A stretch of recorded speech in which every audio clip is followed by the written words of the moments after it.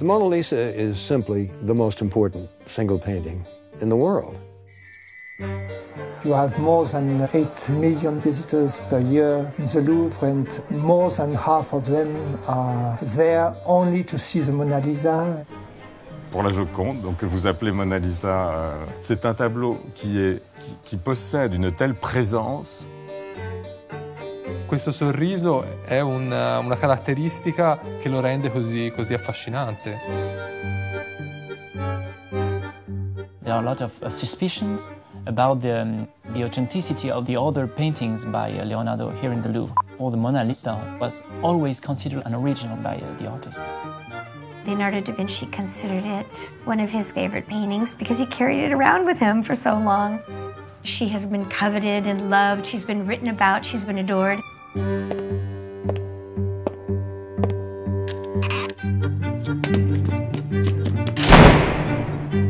She had been taken, she'd been kidnapped.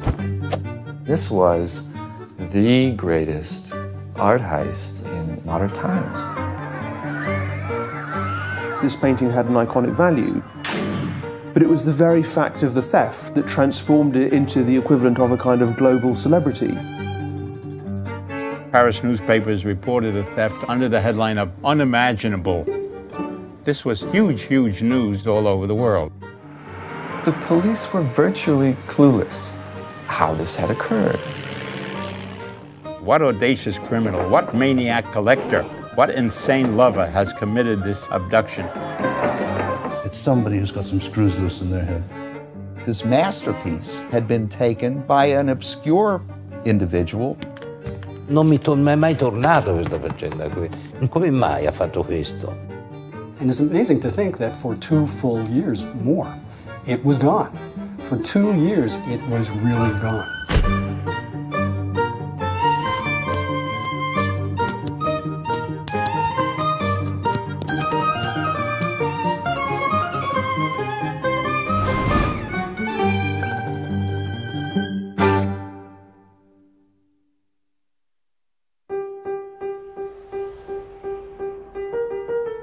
My name is Joe, and I'm obsessed with the theft of the Mona Lisa. I was 25 years old when I found out the painting had been stolen, and I spent more than 30 years trying to figure out how the man who did it. It all started when I opened this book and read this sentence.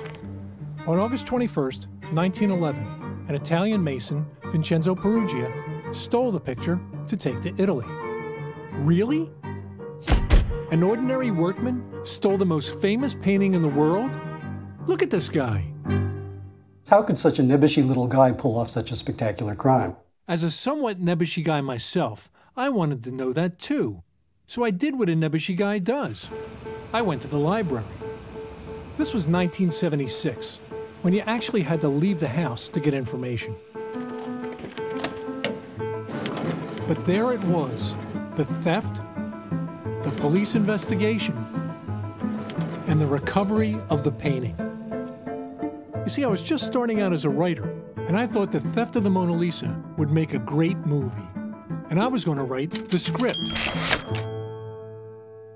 But the more I learned about the story, the more I realized there was a missing piece to it. Why did Vincenzo Peruggia steal the Mona Lisa? Patriotism. Money. Crime of passion. Revenge. I think there are many possibilities here.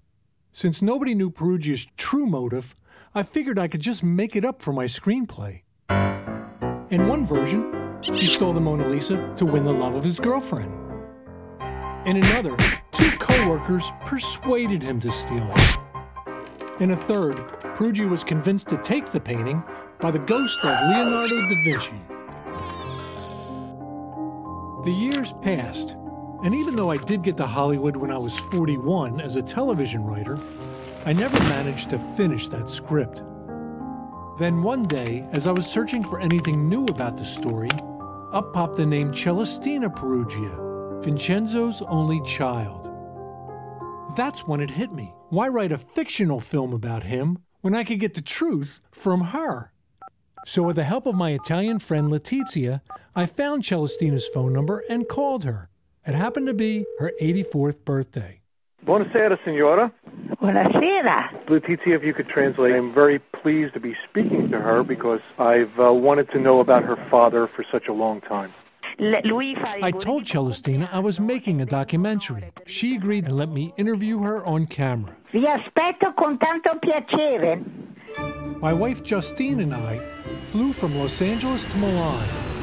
We met up with Letizia and my small Italian crew, and we went to see Celestina. Here we go.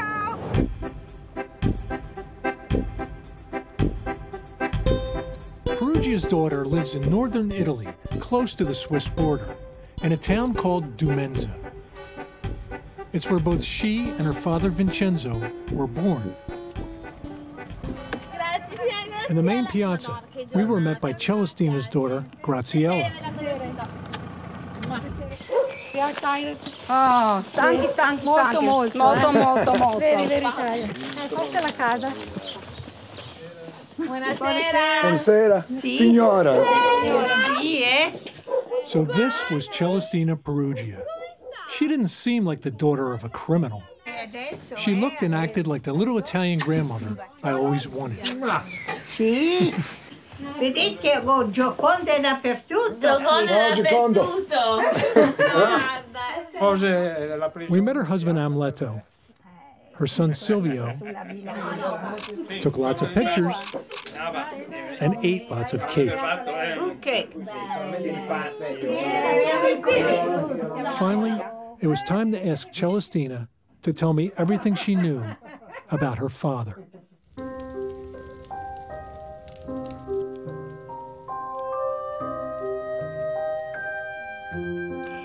Mi chiamo Celestina Peruggia, ho 84 anni, sono la figlia del ladro della Gioconda e siamo sulla via del tramonto. Perché sta piangendo, signora? Perché mi emoziono sempre. E poi, quando devo parlare del mio papà, io non ho avuto la gioia di conoscerlo. What? She didn't know him?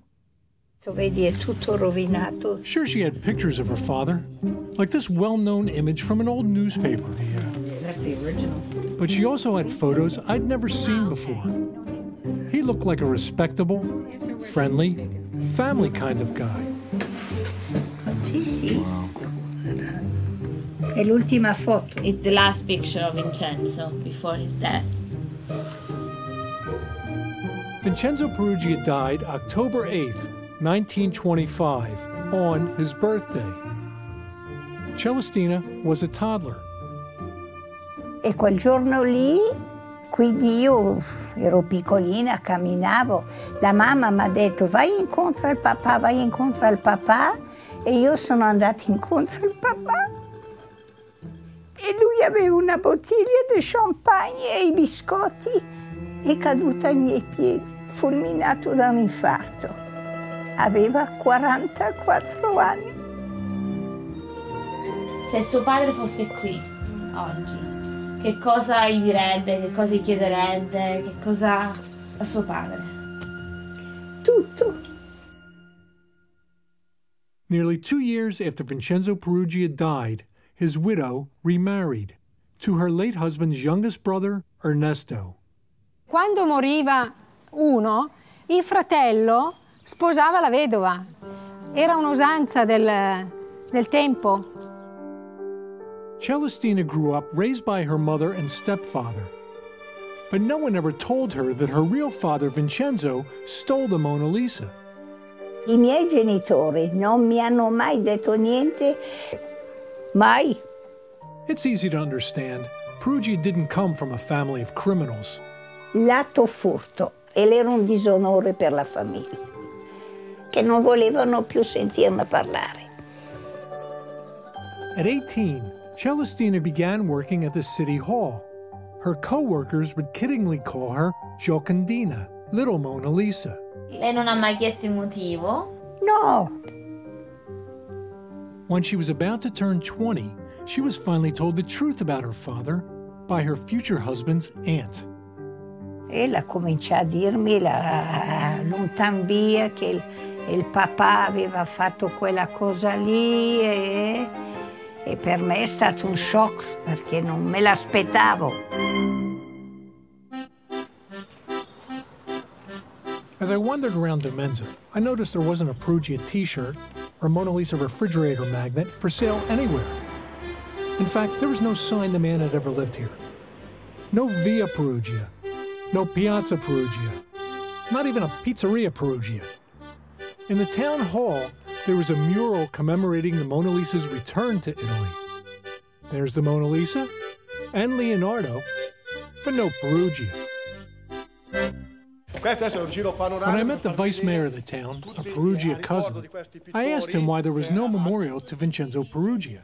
In un luogo pubblico no. No, in a Perché abbiamo fatto domanda proprio. They asked to do that. He explained the law prohibits Italians who have been on trial from having a street or statue in their honor. Anche il parcheggio Dumenza volevano dedicarlo a lui e a mio nonno. Non è possibile perché ha avuto un processo nella storia. Yet on a wall in the village square, you can see a memorial to another famous Italian, Mussolini. There was even this unofficial street sign. It read, "Watch out for falling Tony." Graziella said Tony was someone who got drunk and tumbled down this ravine trying to retrieve his car keys. The only place in Demenza we saw the name Vincenzo Peruggia was in the town cemetery. Celestina placed a headstone in his memory. But he's not here. He was actually buried in France. Let's talk about the theft and why she thinks her father stole the painting. Allora, lui la faceva il decoratore lì al Louvre e, sai, i francesi continuavano. Macaroni, invece di chiamarlo anche, non so, Peruggia, Macaroni, Macaroni vuol dire macaroni, perché gli italiani mangiano tanta pasta, i macaroni, macaroni. E lui era stufo di sentirsi sempre a dire macaroni, macaroni. E allora un giorno avrebbe detto sempre, riferito, adesso lo faccio vedere io il macaroni. E lui voleva la rivincita contro i francesi a portare via la Gioconda. What would she like us to do in this film?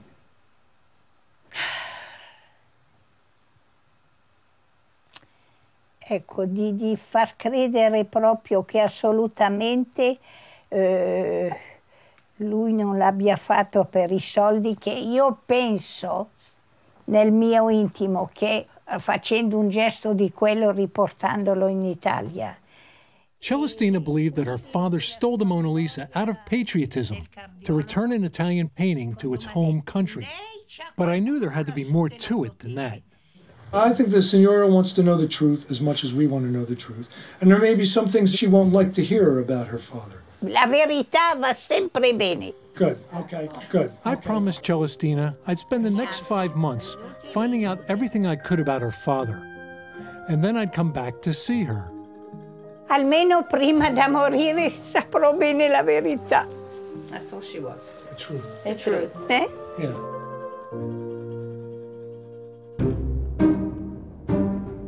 The next day, I was laid up with a torn meniscus in my knee from thinking I was young enough to carry my camera gear alone. But it wasn't as bad as the foot I put in my mouth from the promise I made Celestina. How was I going to find the truth about her father when no one knows what that truth is? I've been going round and round with the same story for 30 years. He stole it for money, he stole it for Italy, he stole it for the hell of it, he stole it by mistake. Around and around and around and Yes, around. because he's dead and the Mona Lisa can't talk. Yeah. End of story. All right, end of story. Turn off the camera. Justine was right. Peruggia is dead and the painting can't talk. Shh. I had to do some real detective work. Luckily, I knew a real detective. Something that happened in 1911, and there's no physical evidence anymore, and the people who were there are dead.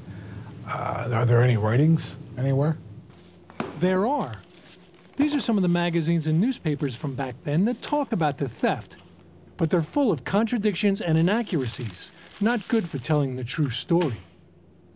And in all the books about the theft, There's a lot about how it was done, but little about the man who did it. So I contacted a friend in Paris to help me get information from the Louvre. She knew two researchers who lived right across the street from the museum. They hit every archive in the city and emailed me 1,500 digital images of Louvre documents, police reports, photographs, and newspaper clippings. Okay, it's quarter to 7 in the morning here on May 15th, and I'm just downloading a bunch of documents. Oh, wow. It's like I'm a kid at Christmas here. These are the mugshots from Peruggia's arrest in Florence in December 1913 for stealing the Mona Lisa. I've never seen anyone in a mugshot wearing a hat. My wife, Justine, was not impressed. I can't deal with all of this. It's too much information. And it's too early, and I'm in my underwear. Now that I had this steady stream of source material, I had to figure out what it all said. I tried doing that by typing sentences word for word into Google Translate. The audacious thief of the Mona Lisa is one of those foreigners who fell in Paris at certain times of the year. What? Well, that didn't work, but these people rescued me. My volunteer translators. They read the Italian and French documents in English. Over the next several months, these translations helped me piece together the real story of Peruggia. I started at the scene of the crime.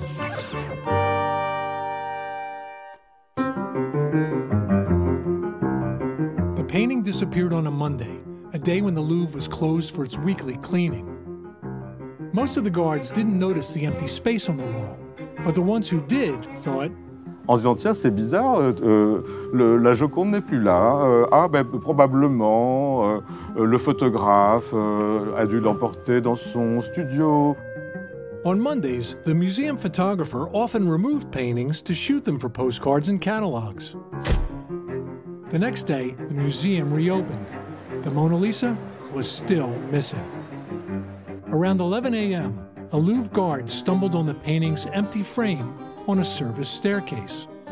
Là, on s'aperçoit que le tableau n'est nulle part, on fouille, on regarde, et c'est là que on se dit, mais c'est pas possible. Museum director Théophile Homo was on vacation. He left one of his curators in charge. Enfin, je suppose qu'il le pense, qu'il espère que le tableau est toujours dans le musée. Enfin, qu'il y a une explication idiote, mais que c'est une blague, que c'est une plaisanterie. Mais en même temps, il se dit, là, c'est trop grave, je ne prends pas de risque, je vais voir le préfet de police. The prefect of Paris police, Louis Lepine, the man newspapers called the greatest policeman in the world, sent an army of detectives to search for the Mona Lisa. When the police arrived, museum staff told visitors the Louvre was closing early because of a broken water main. Et puis alors là, il y a une sorte d'angoisse énorme qui monte, parce qu'on se dit, mais on ne le trouve pas, on ne le trouve pas. Paris was rocked by the news. Paris was the capital of the world of Western art. And so the theft of the Mona Lisa from essentially a fortress in the center of the city, a lot of people were shocked and saddened. Crowds showed up outside of the museum, laid flowers at the gate as though someone had passed away. And everyone was thinking the same thing. Who is the plunker who has done this? Is it one of the staff? Is it one of the guards? Reports of suspects came from all over Europe.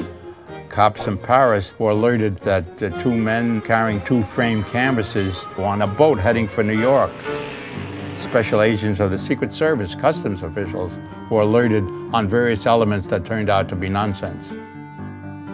Police distributed 6,500 flyers with a picture of the Mona Lisa, so people would know it if they saw it. Mona Lisa in 1911 is not the Mona Lisa now.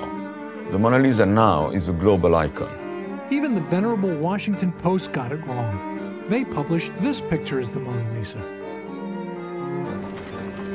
Paris newspapers began offering a reward of 40,000 francs, no questions asked. And what this meant was essentially anyone could write a letter to their newspaper editor blaming their neighbors or their rivals at work. They wrote letters by thousands. It was quite a mess. But as the weeks and months passed, the theft was forgotten. Bigger and more important headlines took the public's attention away from the search for the missing masterpiece. Then nearly 2.5 years after the theft, in Florence, Italy, the Mona Lisa suddenly reappeared. It was turned in by the man who stole it. Peruggia was taking the Mona Lisa home. He expected bands, he expected medals. What he got instead were handcuffs.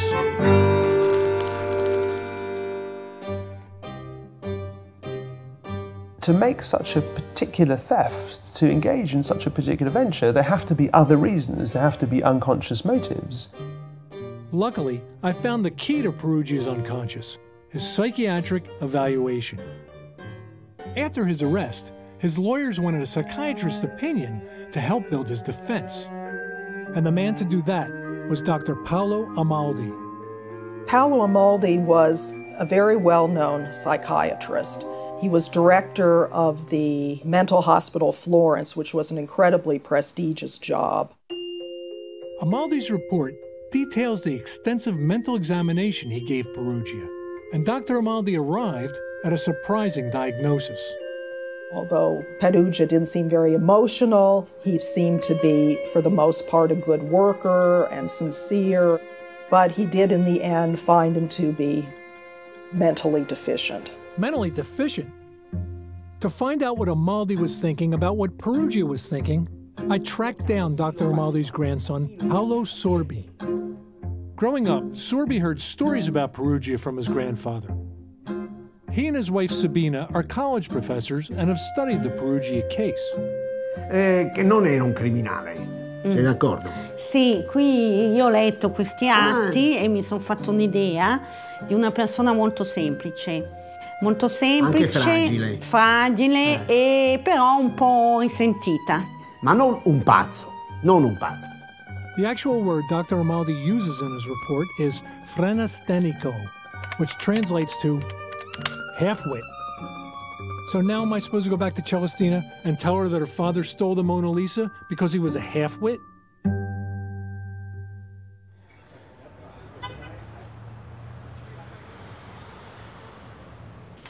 This is my friend Nando De Stefano, owner of an LA pizza shop.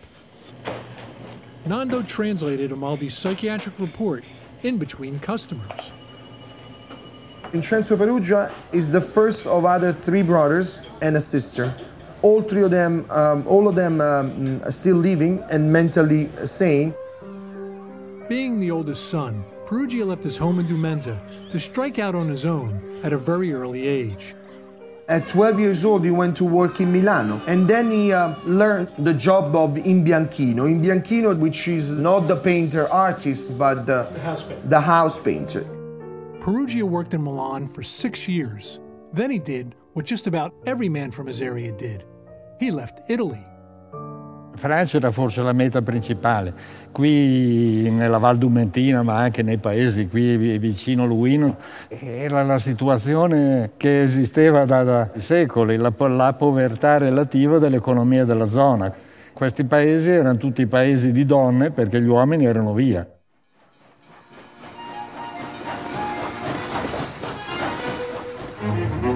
At the age of 20, Vincenzo Peruggia made the biggest move of his life, to Paris. Paris was a city of excitement and fun. To many people, you know, it was like the capital of the world, if there is ever a capital of the world. The car was now becoming widely used. The subway had opened. The movie theaters were there. It was, in every way, it seems to be a very modern city. In Paris, Peruggia continued to work as a house painter right up to the time he fell ill with an occupational disease. The intoxicazione saturnina is due to presence of lead. So he got lead poisoning, right? Yes. In a 1902 book called Dangerous Trades, painters were at the top of a list of occupations getting lead poisoning. In the late 1800s and early 1900s, if you were a painter, you were still mixing pure lead paste with linseed oil. The painters were handling and exposed to that paste and to the paint and had the particles all over their clothes. There was especially severe exposure. This was Peruggia's second bout with lead poisoning. The first time, he went home to Dumenza for treatment. This time, he went here, the Hospital Lariboisiere. We found his name in the hospital records. He was there for 15 days. If you were treated for lead poisoning, you had lead poisoning of a severity that is rarely seen today and that any doctor would find horrifying. Exposure to lead can shrink certain parts of the brain, most particularly the prefrontal cortex that is involved with decision-making and long-term planning. There's a lot of evidence showing a strong link between lead exposure and criminal behavior. If lead poisoning can cause criminal behavior, maybe this would explain why Peruggia had 2 prior arrests. June 1908.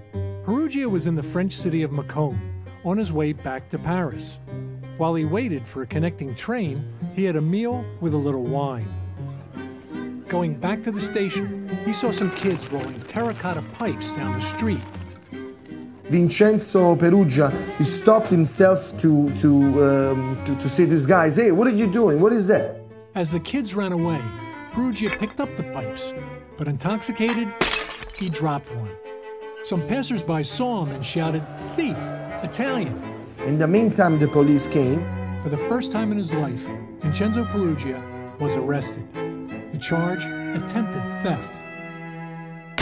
Le 24 janvier 1909, okay, it looks like on January 24th, 1909, around midnight, Place de la République, he met a prostitute by the name of Abel Kaufman. He said that he was coming out of a bar, and all of a sudden, this woman, you know, started to say, hey, what do you want to do? You want to come with me? Da, da, da, da. But he didn't feel like he wasn't in the mood. That's what Peruggia told Dr. Amaldi. But the woman told the police and the press a completely different story. The woman got afraid, and as she turned around, he hit her on the neck. He hit her on the neck? Even worse, he took out his pocket knife. But in the court documents we found, I discovered that Peruggia was charged with carrying a weapon and not having his immigration papers. But it says nothing about him assaulting somebody. Nevertheless, he was sent to jail for 8 days. Now maybe Peruggia's behavior was caused by his exposure to too much lead or to too much alcohol. But to him, these 2 arrests had a simple explanation. They were certainly linked in Peruggia's mind with hatred of Italians in France. Well, certainly the Italians were the single biggest immigration group in the city of Paris around this time. Ce sont des ouvriers très intelligents, très habiles, et qui sont ici très mal considérés parce que ce sont des étrangers. Ils parlent mal le français, ils n'ont pas appris à l'école, et on les considère comme des moins que rien. The Italians, at that point in history, looked as though they were going to side with Germany, and they would go to war against France. So, by association, Italians were guilty. And there were lots of people in France who just didn't like anyone from Italy. Peruggia came face to face with this prejudice when he found work with a company named Gobier. Although his bosses considered him to be a fine craftsman, his French co-workers harassed him. In fact, Peruggia was called sale macaroni, dirty Italian. That's exactly what Celestina told me. And this seems to have informed his psychology and made him, to a certain extent, in Amaldi's mind, a paranoid. And that this showed up in the fact that he took such offense to insults by the French.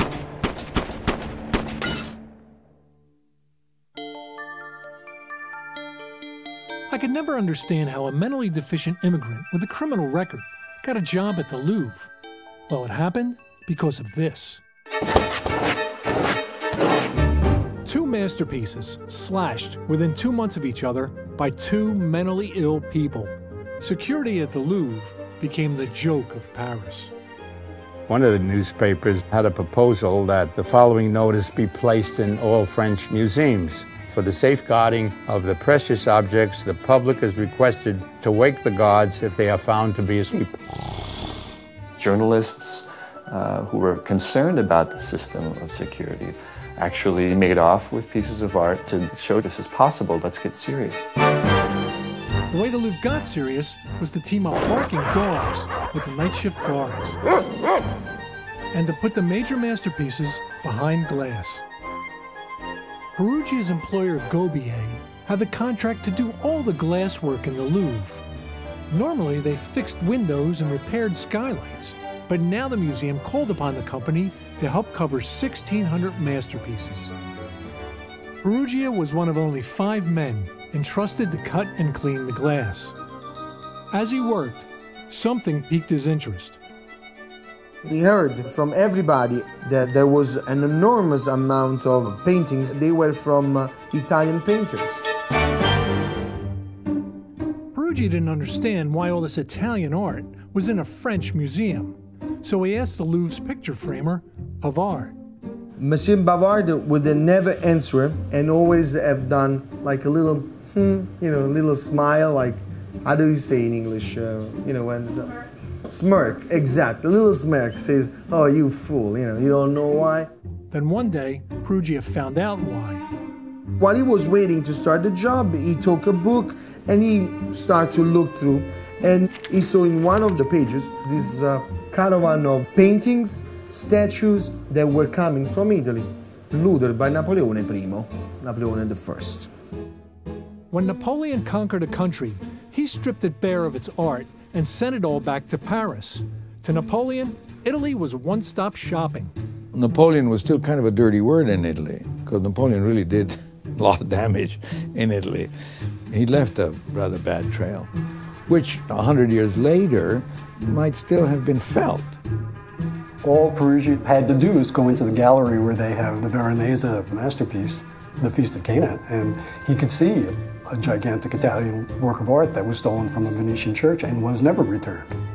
I mean, there are still works of Napoleonic loot that are still in France. I was disgusted, and I thought to myself, if I can at least take one of these back to Italy, I would have done something that would be patriotic and good for my country. Or as Celestina said, adesso lo faccio vedere io il Macaroni.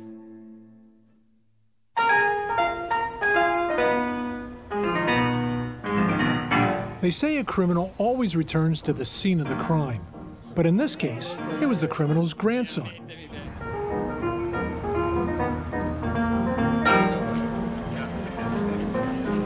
Celestina was too frail to travel, but Silvio Peruggia was more than happy to retrace his grandfather's footsteps. Penso che sicuramente la situazione in cui si è mosso mio nonno non era quella di adesso. Vedo che è estremamente difesa,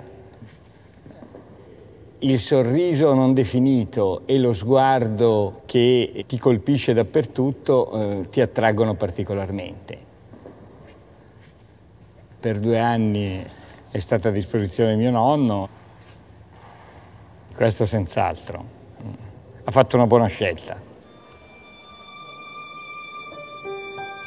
We filmed on a day when the Louvre was closed. There were just a few workers in the entire museum. It was easy to see why Peruggia planned to make his move on a Monday, the day the museum was closed in 1911.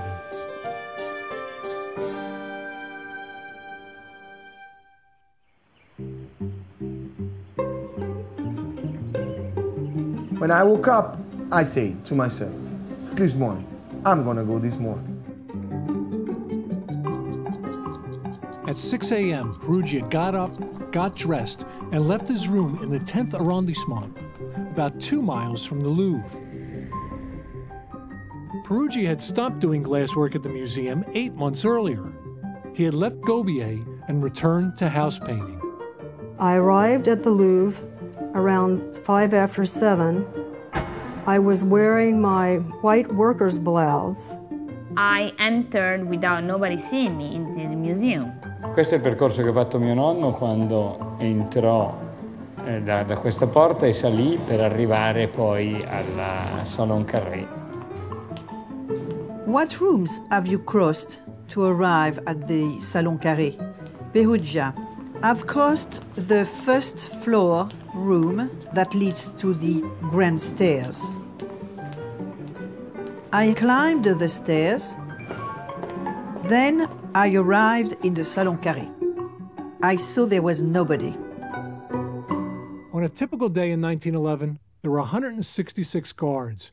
On Mondays, 12 in the whole museum. So Peruggia was alone with the Mona Lisa. I wasn't sure that I wanted to take La Gioconda. There was Tiziano, Raffaello, il Correggio, il Giorgione. But I made my choice at the moment. Ruba la Gioconda semplicemente perché è più piccola di altri quadri più grandi. Esattamente. La Gioconda era al Salon Carré, era esattamente in questa posizione. Back then, she was just another painting on the wall, not behind any protective barrier, just simply hung on 4 metal hooks. Da lì è stata staccata da mio nonno, che poi l'ha portata in questa direzione. I took it without making any noise, and I walked slowly on the wooden floor. Essere uscito dal Salon Carré con il quadro, mio nonno è venuto in questa posizione. Peruggia knew he had to remove the Mona Lisa from her frame. A nearby service staircase was where he planned to do it. Gobier's men used this staircase to access the glass roof above that part of the museum. But on that Monday, they were repairing the roof on the other side of the Louvre. I came down the small stairs, leaving the picture on the landing. He hid it behind some student copies that were left there. I went to the end of the stairs to see if I could get out. Peruggia knew he could use the door at the bottom of the service staircase to exit the museum. He'd get out even faster than he got in. But I found that door was locked. And with a screwdriver that I had brought with me, I began to try to undo the lock. Even though I was able to take off the knob, I was not able to open the door. But then someone came down the stairs. E pensando di essere scoperto, ha immediatamente sospeso, si è seduto e ha aspettato. If this was one of Gobier's men, he could have recognized Peruggia. But it wasn't. It was a plumber named Jules Sauvé. He didn't know Peruggia. When Sauvé came to open with his key, he noticed that the knob was off. He asked me about it, and I said to him that I didn't know anything. The worker went out, and he locked the door again. So he was still locked in. He was still locked in? Yes. Peruggia couldn't escape the way he wanted to, so he ran back up the stairs and retrieved the Mona Lisa. He stripped off the paper backing and rotated the 4 metal clips that held the painting in the frame. Like many Italian Renaissance paintings, the Mona Lisa isn't on canvas, but on wood. Removing the panel wouldn't have taken very long, according to the conservator in charge of the Mona Lisa. Aujourd'hui, pour décadrer la Joconde, il nous faut 1 minute. Hein. Peruggia hid the frame behind the other canvases and took the Mona Lisa back into the museum through the same door he entered. He couldn't be seen carrying the painting, so he needed to cover her up. Here's how many people think he did it. He slipped it supposedly under his smock. But I doubt that. My daughter Julie is 5'3", roughly the same height as Peruggia. And this is what it looks like to try to put the Mona Lisa under a smock. Instead, here's what Peruggia did. Took off his smock, wrapped it around the painting, tucked it under his arm, and walked out of the museum the same way he came in. I felt very calm and very happy to do what I was doing and to be able to bring at least one of these beautiful paintings back to Italy, to my country. I got out of the Louvre around 7:30 in the morning. Coming out of the Louvre, I remembered that I had the doorknob in my pocket. I threw it in the ditch between the fence and the wall of the Louvre. I saw a bus pass by and I got on it. I immediately got off because I realized that bus was not going to take me home. Then I jumped into a horse-driven cab. I asked the driver to take me directly to my house.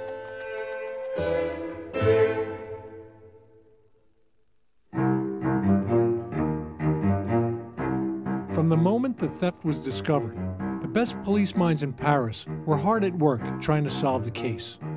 You walk into an investigation, and as a detective, you have no clue who did this crime. Okay, you have no idea. It could be anyone in the world. One of the first suspects police had was a mysterious young man museum guards often saw staring at the Mona Lisa. Perhaps someone had fallen in love with the painting and couldn't resist. It made sense, given the Mona Lisa as a kind of original sex symbol in Western art. Je ne peux pas vous le dire, je ne sais que par les journaux. Le vol de la Joconde, c'était les étrangers. Foreigners like the Germans. What better time than to blame it on the Germans, who were about to start World War I? Many people thought that it was stolen by Americans because a lot of wealthy Americans were buying a lot of European art. J.P. Morgan being the foremost of them. Yeah, and that it had left France. One of the theories circulated was that the Mona Lisa was to be found in a luxury apartment in Manhattan. Well, we haven't even talked about Picasso. Yep, Picasso. Spanish-born Pablo Picasso and his Polish friend Guillaume Kostrowicki, better known as the poet Apollinaire, were both brought in for questioning. Picasso had used stolen statues from the Louvre as models for his most important painting of this period, Les Demoiselles d'Avignon. Picasso didn't know the statues were stolen. He had bought them from the thief, a man who had been an assistant of Apollinaire. Guillaume Apollinaire was brought in for questioning and she spent a week in jail. Oui, nous, on voit le poète, mais la police voit l'étranger. Et elle est persuadée, Apollinaire fait partie d'une bande internationale qui a volé la Joconde. Et Picasso se défend en disant que, bon, lui n'est pour rien dans cette affaire. Et pour enterrer l'affaire, il fallait faire restituer au Louvre les sculptures, ce qui a été fait. The police thought they finally had a break in the case when they discovered there were two eyewitnesses. The first was Sauvé, the plumber who saw Peruggia in the staircase. But here's how Sauvé described the man he saw. He seemed to be tall, 5'3", with hair and beard red. Red? Then a shop clerk named André Bouquet came forward. He saw a person who was carrying a package. That was Peruggia carrying the Mona Lisa. He was throwing something. And that something was the doorknob. Bouquet was across the street and behind Peruggia, so he couldn't describe him, but he said he wore a hat. Most people are not trained to observe like police officers. That's what police officers are trained to do. But the biggest clue the police had was something else Peruggia left behind. Ses empreintes sont sur la vitre. The fingerprints were found by noted French criminologist Alphonse Bertillon. Bertillon was the one who founded some of the modern methods of identification. Most of the prints were smudged, but one was clear enough to read. And even though the police had Peruggia's prints from his previous arrest in their files, they didn't match it. I asked a fingerprint expert from the Los Angeles Police Department to compare the prints from Peruggia's 1909 arrest with the latent print found on the glass that covered the Mona Lisa. The latent print is one and the same as the left thumbprint. They are the same individual. We know now it's the left thumbprint, but Bertillon couldn't determine which finger the print was from. He had 750,000 criminals on file. They would have had to have pulled every single card to have gone through that. On each one, you've got 10 fingers, or 10 prints. Bertillon would have had to have made up to 7.5 million comparisons to match Peruggia's prints. It's overwhelming. So Bertillon started taking the prints of everyone with access to the Louvre at the time of the theft. 257 names were on his list. Tout le monde est obligé de mettre ses doigts dans l'encre, les ouvriers, les conservateurs, les copistes. Even Hamel, the head of the museum. But there were no matches. So police then called in Gobier's glass workers to be fingerprinted. They all showed up, except Peruggia.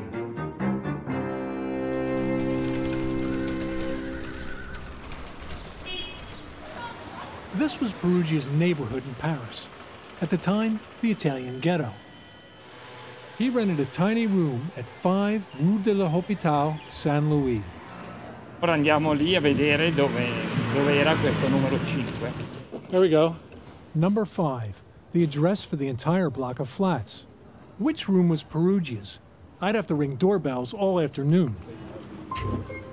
Bonjour. But then, this woman told us she lived in Peruggia's apartment and that we could see it in a little while. Could we really be this lucky? But as we were waiting, part of a window fell from an upper story, just missing us. Maybe it's the ghost of Vincenzo. Bonjour. I took that as a message from Peruggia. We were in the right place. Come in. More than 20 years ago, several rooms were combined into one 2-story apartment. This is the official police photo of Peruggia's room. Were we really in the place he hid the Mona Lisa for nearly 2.5 years?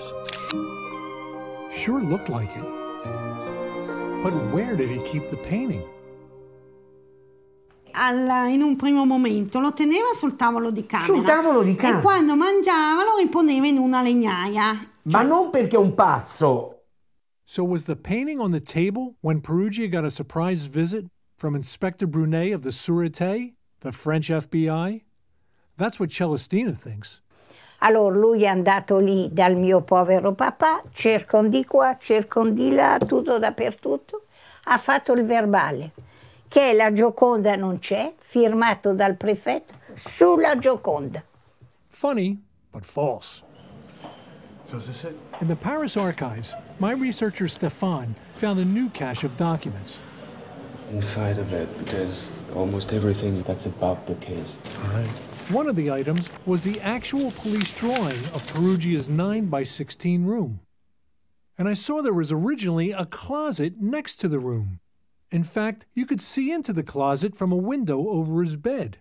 And this is where Peruggia said he hid the painting. The painting was where I kept my wood for the fireplace. So why didn't Brunet find the Mona Lisa? Because he didn't bother to look. When the policeman came into my room, I was dining. I was having dinner. The policeman, he interrogated me, and I gave all the answer, and then he went away. That's it. Brunet could have solved the case right then and there. He knew about Peruggia's 2 arrests for attempted robbery and carrying a weapon, but he wasn't interested enough to take Peruggia's fingerprints. So the French police were never able to connect the dots.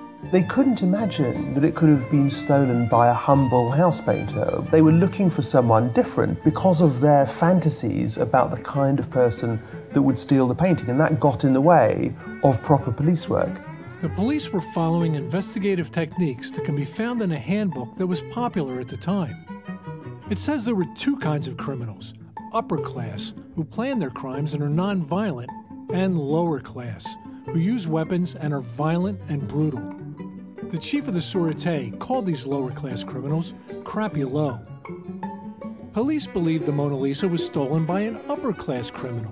It couldn't have been Peruggia. He was crapulot.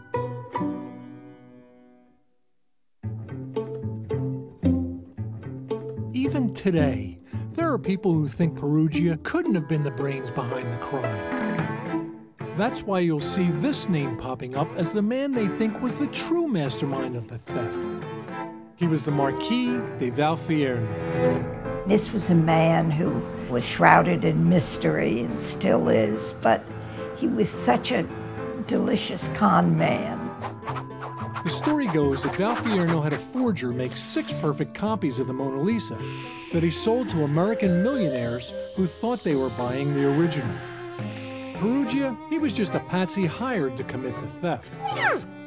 And according to Valfierno, the only purpose in stealing the Mona Lisa was in creating international headlines, which he did.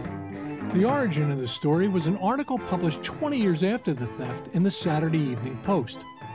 It was written by an American journalist named Carl Decker. Decker got his training as a newspaperman under William Randolph Hearst. Hearst journalism was very sensational. It was journalism where you couldn't tell where fact left off and fiction began. We spent months researching Decker to see if his Valfierno article was fact or fiction. And what I found is where Decker may have gotten his story. I think he lifted it from accounts of other criminals of the day, like a con man who sold bogus art to American millionaires, and a big-time crook who was suspected of trying to sell a forgery of the Mona Lisa. Sound familiar? And Decker didn't even bother to check the facts he used about the masterpiece. He said the painting and its frame weighed nearly 220 pounds. Non, le tableau de la Joconde, c'est un tableau en fait très léger. J'ai déjà pris dans mes mains, avec le cadre comme sans le cadre, et très facile à prendre. Hein. And what about those 6 forgeries? That's one of the main reasons for not believing the story. It's almost 100 years later. Where are these 6 copies? I asked a professor who studied Decker if we can believe this story. Journalists often say, does it pass the sniff test? Does it pass the smell test? It's an entertaining story for sure. It's a detailed story, but in the end, is it plausible? Is it likely? I don't think so. I agree. The facts show that Peruggia was the true mastermind of the crime. And Valfierno? I think Carl Decker simply made him up.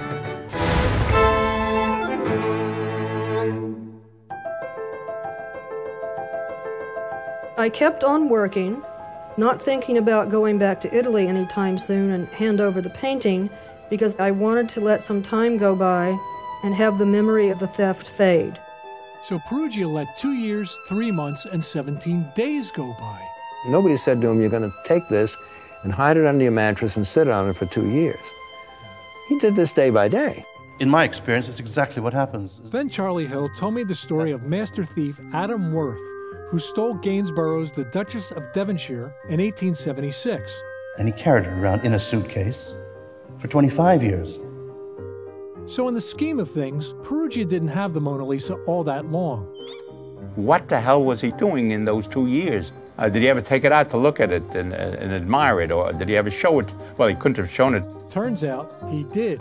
I showed the painting to Lancelotti only. He showed the painting to Lancelotti only? Lancelotti. Is that what he said? Yeah. Vincenzo Lancelotti was an immigrant house painter from the same region of Italy as Peruggia. Lancelotti era un amico di mio nonno con cui suonavano, tra l'altro. C'era un'amicizia profonda. Suonavano assieme, vivevano assieme, avevano le stesse donne e così via, insomma, quindi era un po' un mondo molto legato. Peruggia counted on Lancelotti so much, he claimed that he let his friend keep the Mona Lisa for 6 weeks as he built a custom crate to hold his treasure.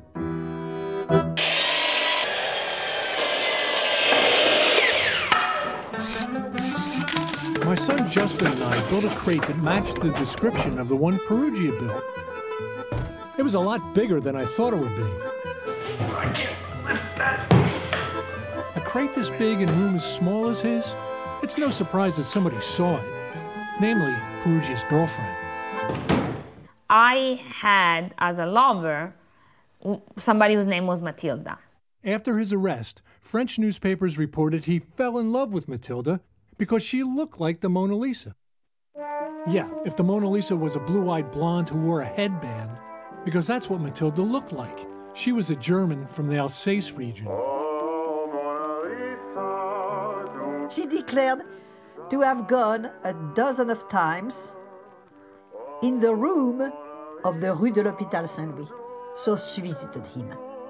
And on one of those visits, she saw the crate I noticed a crate in white wood, and I told him that once married, I didn't intend to keep it. Well, there was no marriage. In fact, Matilda dumped him after finding letters from other women in his room. Eventually, she left Paris for good.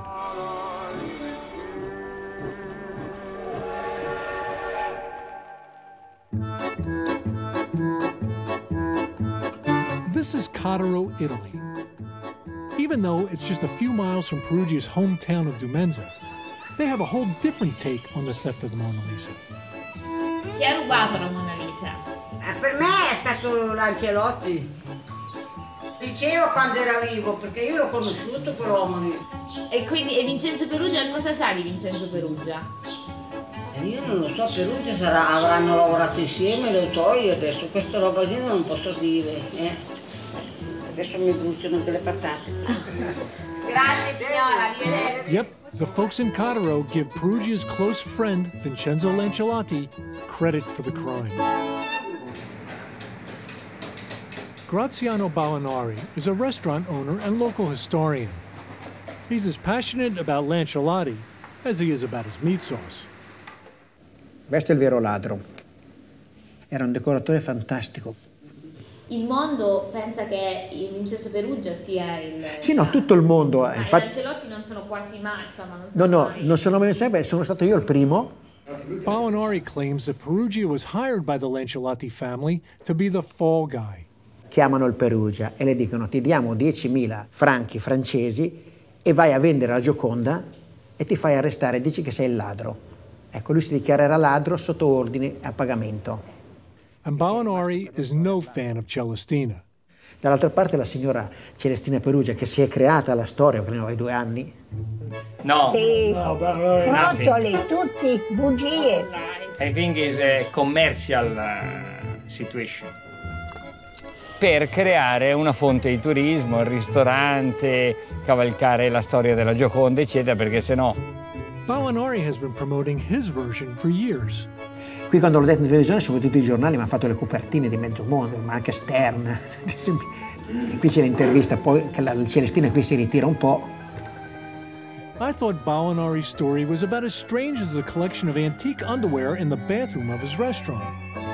They look washed. Then I met Marco Monaco. He's a Lancelotti relative. And he took us to the place where Lancelotti supposedly hid the Mona Lisa after he stole it.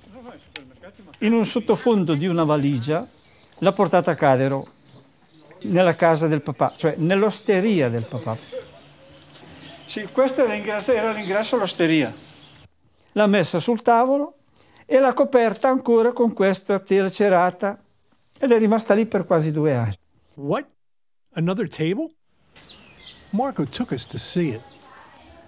Questo è il tavolo, se vuole togliere le The top doesn't look 100 years old, but underneath, it shows its age. Then he demonstrated how the Mona Lisa was placed with cardboard around it to make a flat surface. And they kept it on a table. I told the Lancelotti story to our friends at the Louvre. Oh non, je peux pas y croire ça. The museum's senior scientist gave me an idea. You can test with another painting. So I did, at Thanksgiving, and I didn't tell any of my guests. At the end of the meal, I revealed my little experiment. Are you kidding me? Look at that. Was that amazing? I love the idea that the Mona Lisa was concealed on a table in an osteria for 2 years. I don't think it happened. And Vincenzo Lancelotti is the real thief? All the evidence is against it. I told Graziano Ballinari that Peruggia's fingerprints were found on the glass covering the Mona Lisa. Who says that? In the police reports. He never heard that before.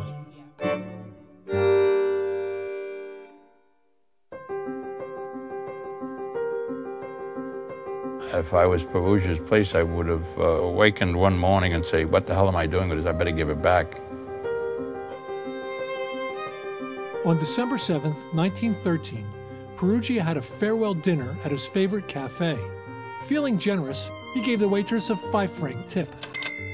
He's got this painting. He knows if he gets caught with it, he's going to go to jail. It's going to be a bad time for him, and he needs to get rid of it. He let his friends and relatives know that he'd be leaving for Italy the next day. Vincent told us he had something very important to do that would bring him fortune, glory, and honors. So Peruggia wrapped the Mona Lisa in cloth, then put her in the crate, covering her with a false bottom. Then he filled it with clothes, tools, even his mandolin.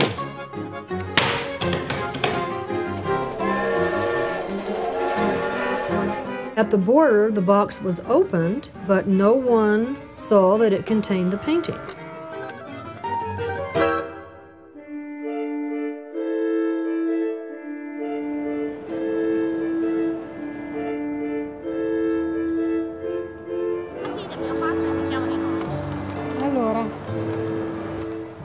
Siamo a Firenze, dove mio nonno arrivò a ridare il quadro all'Italia. Questa era la sua intenzione. Peruggia came to Florence to meet Alfredo Geri, a dealer in antiquities. I have never known Mr. Geri. I learned about him by reading the Corriere della Sera. Peruggia read this Italian paper in Paris. He saw an ad for Geri's Florence gallery. So I wrote him. I wanted to know what Peruggia wrote to Geri, so I came here. Siamo all'Archivio di Stato di Firenze. We met with archive official Salvatore Favuzza. He brought us Peruggia's file. Yeah. Egregio signor Geri. Yeah, that's the letter. Parigi. Can you read it? Okay. Scrive: Egregio signor Geri, abbiamo l'onore di portare a vostra conoscenza alla vendita del capolavoro vinciano, la Gioconda. Wow, right off the bat, he's talking about selling the Mona Lisa. Then on the next page, he unfurls the Italian flag. Vi saremo molto grati se questo tesoro d'arte ritornasse in patria. He signs the letter Monsieur Leonardo V, as in Leonardo da Vinci. The day Peruggia arrived in Florence, he went to Geri's shop on Via Borgo Ognissanti. E qui è il 12. So che qua, io sono la nipote della Gioconda, c'era il negozio dell'antiquario Geri. Lei mi saprebbe dire qualche cosa, qualche informazione? No, assolutamente proprio. No. Geri may be forgotten at his old place, but I found the 1914 magazine article that he wrote about his first meeting there with Peruggia. At 6 o'clock precisely, Leonardo came. I said to him, "Did you bring the Gioconda?" Yes, I have, but it's in my hotel. But is it the real Gioconda? You're not fooling me? I'm just gonna tell you that is authentic. How much are you asking? 500. I finish his sentence and I say, 500,000 lira. Yes. In 1913, 500,000 lira equaled $100,000, or about $2,970,000 today. Back then, you might have called that, patriotism. But today, we call it ransom. By the end of the meeting, they had a deal. Peruggia agreed to show Geri the painting the next day. Then Peruggia returned to his hotel to spend a last night with the Mona Lisa.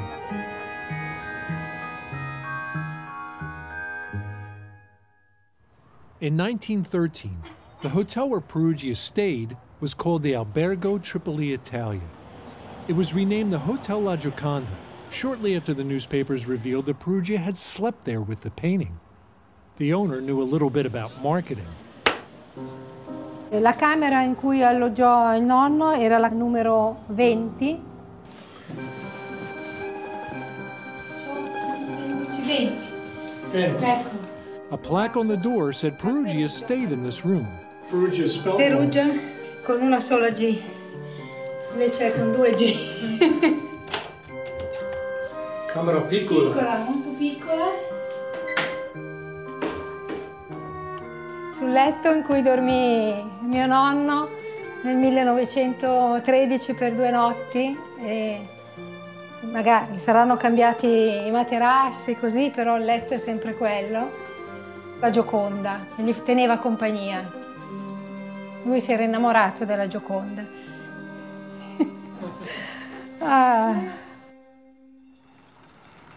The next afternoon, Peruggia returned to Getty's gallery. Giovanni Poggi, the director of the Uffizi, Florence's biggest museum, was there. Oggi che per noi, per il nostro ambiente, è una figura mitica, è stato davvero un grandissimo sovrintendente. Peruggia escorted Getty and Poggi to his hotel room. Allora, qui mio nonno aprì la valigia. And they threw him onto the floor, all the junk, and then under the false bottom was the Mona Lisa. Il quale andò alla finestra in controluce per vedere bene e per controllare l'autenticità del quadro. Poggi said he wanted to take the painting back to the Uffizi for a closer examination. They examined it. There were a couple of other experts there, and they all agreed. There's no doubt about it. This is the stolen Mona Lisa. Bang, Peruggia's under arrest and in shock. Nonno Vincenzo, cosa hai fatto? Peruggia was moved from his hotel to his new quarters, Morate Prison. Now Morate's old cells are being converted into shops, restaurants, and apartments. But back then, people didn't go there to enjoy themselves.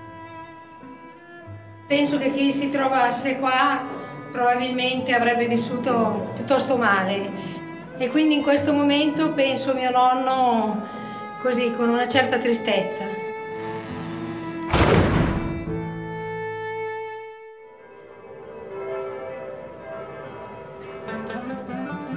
As Peruggia sat in prison, the Italian people celebrated Mona Lisa's return. For the first time in 400 years, she was back in Florence. I'm not inclined to glorify people who steal the Mona Lisa, but Peruggia did end up as a hero to many Italians. And it was Mona Lisa fever. Peddlers were selling all sorts of Mona Lisa knickknacks by the boxload. And there were Mona Lisa advertisements, there were Mona Lisa hairdos, there was Mona Lisa clothing. People left love letters for Mona Lisa. In questo momento siamo nella sala 28 della Galleria degli Uffizi, che è poi però l'ambiente dove appunto fu sistemata la Gioconda di Leonardo. 30,000 people passed through the gallery in just 4 hours to glimpse her for just a few seconds. The ones who couldn't get in, right. After her week in Florence, the Mona Lisa traveled to Rome and was officially handed over to the French ambassador. È chiaro, all'inizio del Novecento, in un clima magari patriottico ancora particolare, può essere che qualcheduno abbia accarezzato l'idea di mantenere questo simbolo.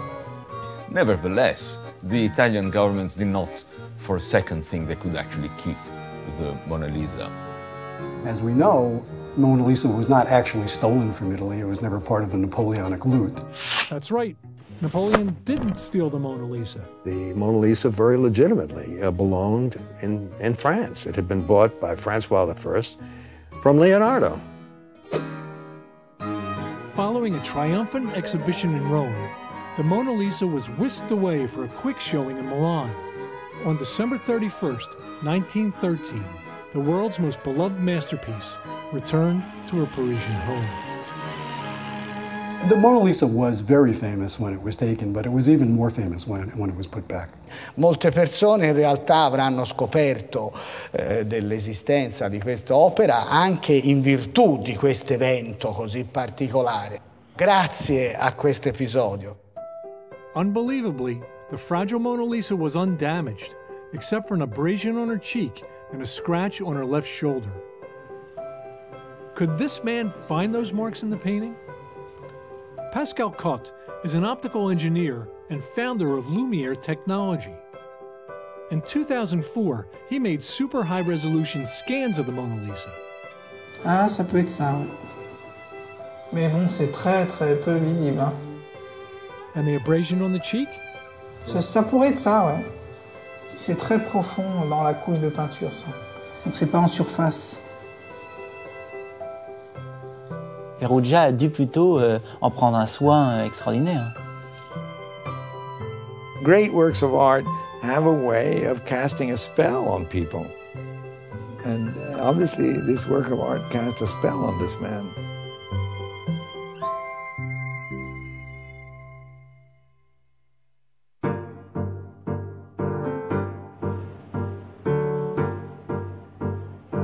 Vincenzo Peruggia's trial began in Florence on June 4th, 1914.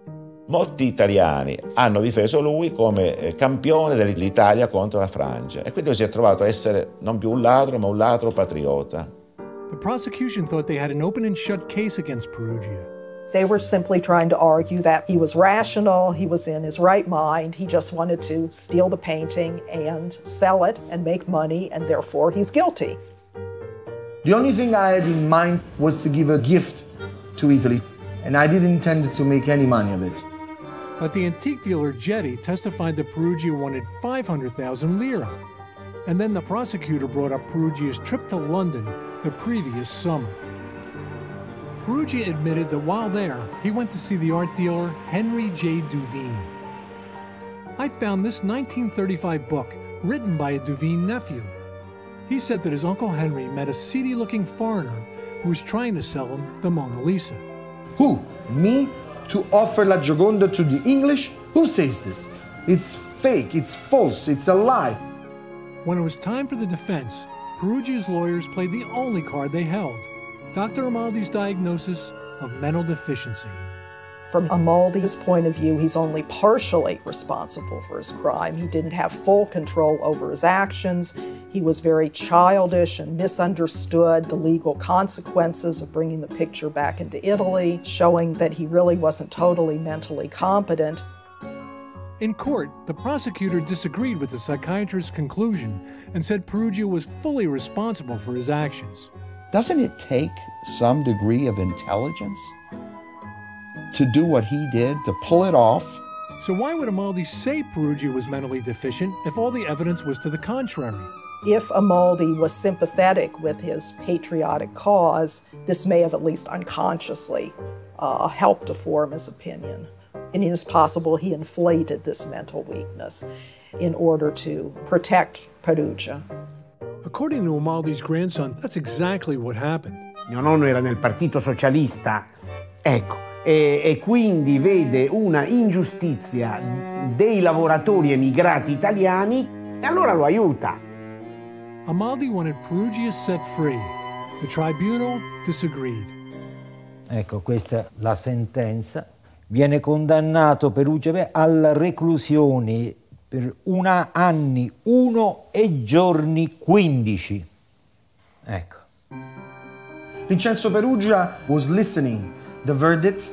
He says it to the court.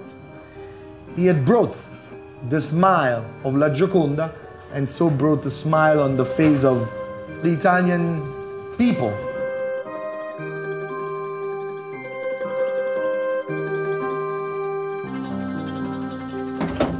I really wanted to return to Celestina with some proof that patriotism was at least part of her father's motive for stealing the Mona Lisa.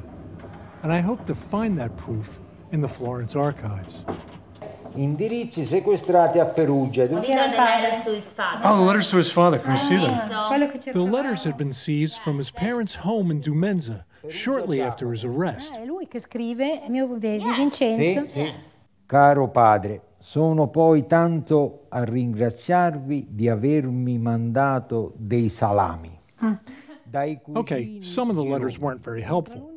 But in the ones written after the theft, we discovered an important clue. Che se resto lontano da voi c'è un motivo e questo è il mio segreto. Ecco. Here in his own words was the secret to what Peruggia was thinking. Ma farò la mia fortuna e che questo arriverà in un colpo. Per il bene vostro e della fortuna di noi tutti. E il giorno verrà. and the day will come. E il giorno verrà. The day will come. E il giorno verrà. Pazzesco. Finally, we found a postcard Peruggia wrote to a friend in Dumenza just hours after he handed the Mona Lisa over to the Uffizi. He's already spent the money he thought he was getting on a dream vacation. Vado forse a Napoli, Salonicco o Monastero. a Monastero. Ah, mamma mia. Crociera nel leggero, rimontando nell'Adriatico fino a Venezia. Voleva fare un giro. Però. Are you surprised about your grandfather? Sorpresa. Molto sorpresa. Should we tell your mother? Io penso. Lo dobbiamo dire a tua madre.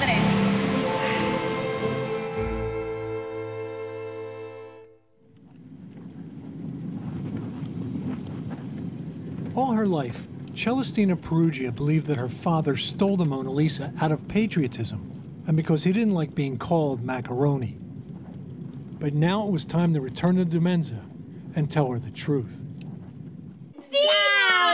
I was concerned about how she would take the news. After all, she was 84 with a heart condition. Oh, your heart hurts. Tell Signora that we saw her father's apartment in Paris. I told her what we learned about her father's life, his lead poisoning, his work at the Louvre. And I showed her some pictures I thought she'd enjoy. See? Ah! Like his room in Paris. Bello. Silvio and the Louvre. Questa è la vera o una copia? No, la vera. Ah, la vera. But then we came to the letters. Perché voi credete che io non mi ricordo più di voi e della casa, del bel paese dove io sono nato? No, o cari genitori, no. E appunto in questa Parigi, qui farò la mia fortuna o morirò. Che sperava di far fortuna con, non col Superenalotto, ma con qualcos'altro. O farò fortuna O morirò. o morirò. Lì è la chiave del mistero. Questa è la chiave, purtroppo. Non c'è molto dello sfondo patriottico. No, do we want to do more? Sì, possiamo. Miei cari genitori. As Silvio read the letters, Vincenzo's veiled promise of a fortune popped up in every one. E che abbiate a godere del premio che vostro figlio sta per realizzare per voi, che un giorno non lontano vi farò tutti contenti. C'è un motivo e questo è il mio segreto. I could see Celestina sink under the weight of her father's words, and I started to wonder if I'd done the wrong thing. Ricevete tutti un abbraccio ed un bacio, arrivederci sempre, vostro affettuosissimo figlio Vincenzo. Oh, basta adesso, basta lettere. Va bene. C'è il furto da una parte, però lui ci vede il miglioramento della famiglia, il guadagno. Allora, digli tante grazie che mi ha fatto tanto piacere. Sono stato tanto contento. Sei contento? Sì, sì. Vincenzo Peruggia didn't serve his full sentence. His attorneys filed an appeal. Riduce Vincenzo Peruggia la pena della reclusione mesi 7 e giorni 8. Il Peruggia sia immediatamente posto in libertà qualora non osti altra causa. Wow. They set him free. But Peruggia didn't stay free for long. World War I broke out a few days after his release. He served in the Italian army, but was taken prisoner by the Austrians and held as a POW for 2 years. At the end of the war, there was no work in Italy, so he returned to Paris, this time using his actual given name. I francesi avevano detto che lui non doveva più mettere i piedi in Francia. Invece lui ha beffato i francesi ritornando col nome di Pietro, e le logico è. With him was his young wife. He couldn't resist taking her to the Louvre. Quando lui ha portato la mia mamma davanti alla Gioconda, la mia mamma si sentiva tutta tremare dentro e ci ha detto: ma non hai paura che ti riconosco? No, lui ha detto no. Ha detto alla mia mamma: marciranno le tegole dai tetti, ma il mio nome rimarrà famoso. Vincenzo Peruggia lived the rest of his life in Paris, never committing another crime. He was buried in a Parisian cemetery in 1925. This was his gravesite, But after 30 years, the cemetery needed the plot, so what was left of his body was moved to the bone locker. The cemetery attendant told me I was the only person to ever ask him to see the grave of Vincenzo Peruggia. Moi, personnellement, après qu'on s'intéresse à une personne qui a volé la Joconde, j'ai un peu du mal à comprendre, quoi. Mais bon, c'était un voleur, c'est tout, quoi. C'était un voleur.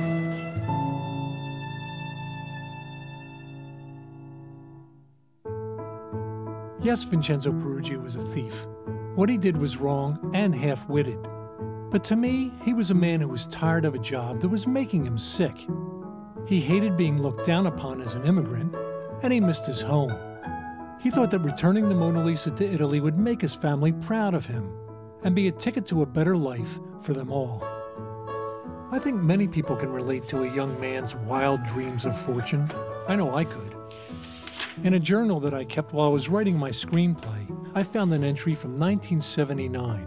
I was around the same age as Peruggia when he stole the Mona Lisa. It says, "If I write the script and sell it, I will be rich. All I want to do is pay off the house and fix it up and have some money in the bank and some left over to do some traveling." So back then, I was thinking like Peruggia. I wanted to make my fortune in one shot too. We just went about it in different ways.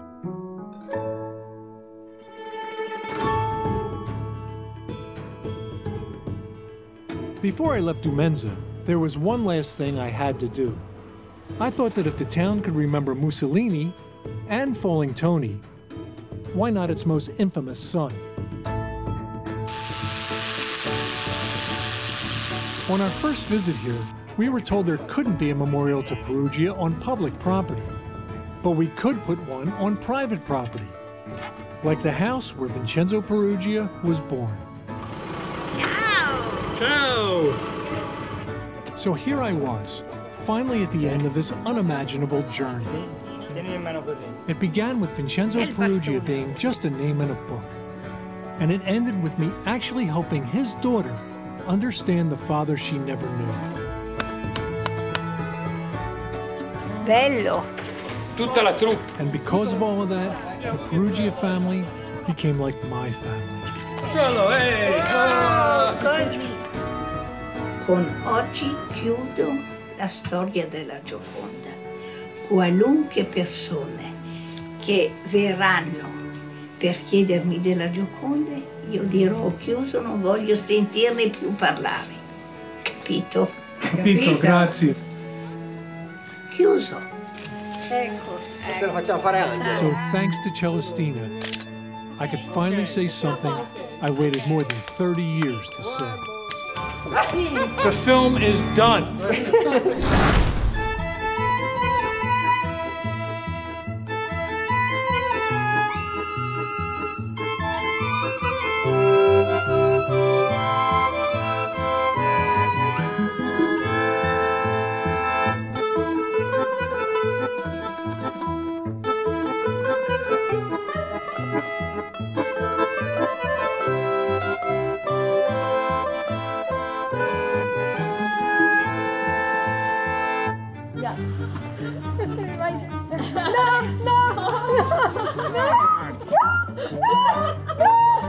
It's pasta with ricotta or just Ricotta, ma ortica. Ortica is a plant that poisonous plant. Yes. Oh, poison ivy. Yeah, poison ivy. We're having ricotta wrapped in poison ivy. I have a Gioconda with my giver, and I came back to my house with Gioconda. And what'd you say about him? He looks like a criminal here? Yeah, I think he looks like a criminal. When I was a kid, I remember that whenever I seen him with the hat, I say to my father, what's he, a bad man? So what, you don't trust guys with hats? No, I don't.